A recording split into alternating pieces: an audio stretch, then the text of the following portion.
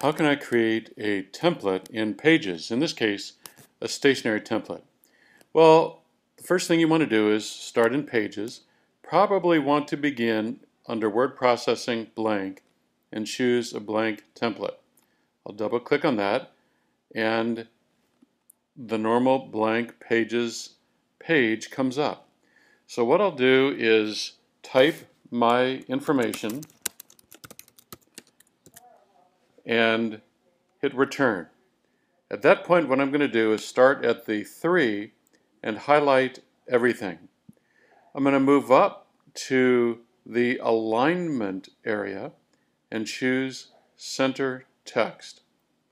I'll click here and that unhighlights the area and brings my cursor back to the left-hand side.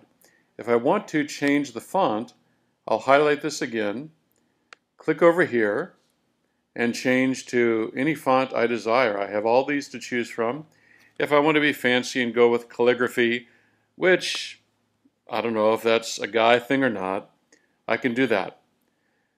If the cursor, the blinking cursor is over here, all you have to do is click return, come on up here, and click the align text to the left. From there, come over to File, and then Save as Template, and then name it. And you notice it's going to go into My Templates section and name it something that makes sense, like, in my case, Larry Edison's Stationery, so that you can identify it.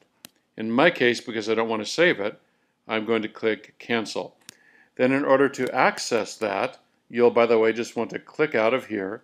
You don't want to save it, now that you've saved it as a template.